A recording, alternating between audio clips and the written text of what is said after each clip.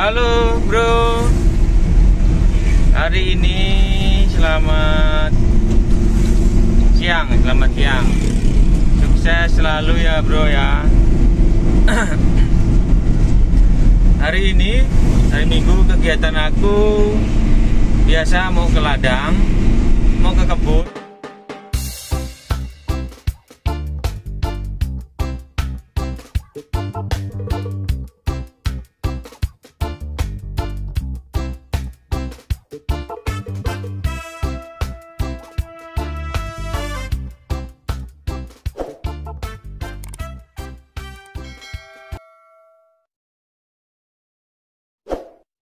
Mau pupuk, jadi ini udah beli pupuk nih bro, nah, kelihatan ya. Mau pupuk kebun, jadi kita kerja apapun kita kerjakan, yang penting halal. Ini perjalanan mau ke kebun kira-kira sekitar ya 15 menit atau 10 menit lah, 10 menit nggak jauh kok. Jadi jangan berpikir bekerja cuman satu bidang aja. Selagi masih ada waktu, ada kemampuan, ya bekerjalah semampunya, berusahalah semampunya gitu ya. Kadang-kadang kalau dipikir ya melenceng juga, kita di bidang bangunan kerjanya, tapi ada punya kebun juga. Oke bro, nanti kita lihat perjalanannya di tempat mau masuk ke kebun ya.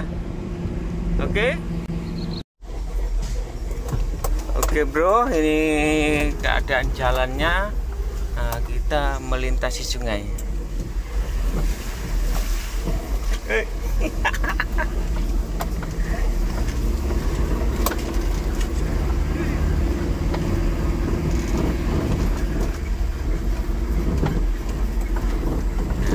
Ini keadaan mobil Mega Carry tahun 2016 ini bro. Nah kita review sedikit ya, kita ulas sedikit. Jadi mobil ini tahun 2016, aku belinya tahun 2017, jadi belinya second ini, tapi dalam keadaan masih bagus dulu. Ini Mega Carry pickup tipe yang paling tinggi. Jadi ini tipe yang ada AC dan power steering. Lalu ini baknya yang jumbo, jadi baknya besar. Oke bro, lanjut. Oke bro, ini lintasannya depan tuh becek sekali. Dan ini berlumpur. Oke, kita lanjut. Wow, kita hajar mobil ini. Oke, masih bisa bro melewati lumpur karena bannya udah ban cangkul belakang bro. Nah, jadi ini ada muatannya. Oke bro. Wah, ini naik ini bro, naik ini, santai aja naik. Wah, wush, lumayan tinggi loh ini naiknya nih. Oke.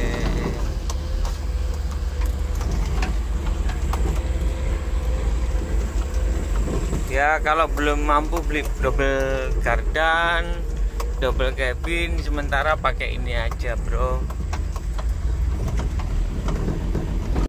Jadi kondisinya ya seperti ini. Aku mau lihatkan setelah aku pakai ini, aku beli dulu second ya, aku bilang ya. Jadi pemakaian 2017 aku belinya, 2017 sampai ke sekarang 20, berarti udah 3 tahun ya. Nah, mobil ini dalam pemakaian 3 tahun keadaannya masih lumayan mulus untuk keadaan mobil backup ya.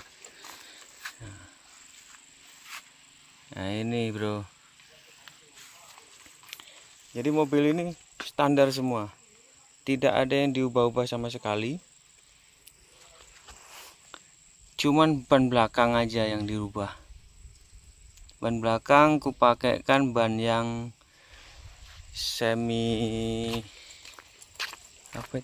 cangkul. Nah ini bro, jadi ban ini cukup lumayan, di dalam segala medan pun udah oke. Nah, jadi udah bisa melewati, cuman ya kalau terlalu dalam mungkin nggak bisa ya lumpurnya ya. Tadi ada jalan ke sini medannya cukup lumayan, masih lewat. Spring masih asal, jadi ketinggiannya enggak terlalu tinggi, cuman segini ya. Tapi dalamnya kosong, ini cuma lumayan segini. Ini bisa muat tadi 20 sak kali 50, 1 ton sih cuman tadi.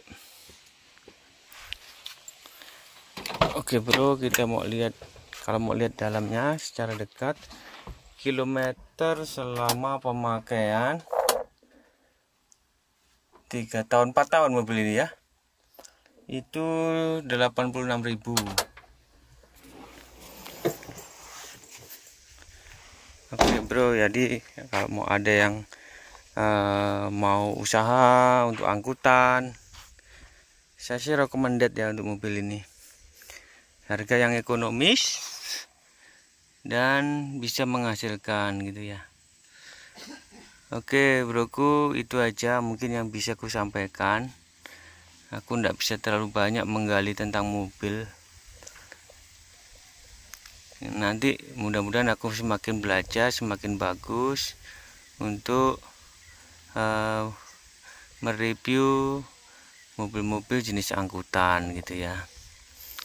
Tapi sekali lagi saya rekomendasi. Jadi mobil saya itu ada 3 yang jenis ini ya. Semuanya mega carry. Yang 2 tahun 2012, yang ini tahun 2016. Oke, itu aja yang aku bisa sampaikan. Kalau tidak enak, tidak bagus, mohon dimaafkan. Terima kasih.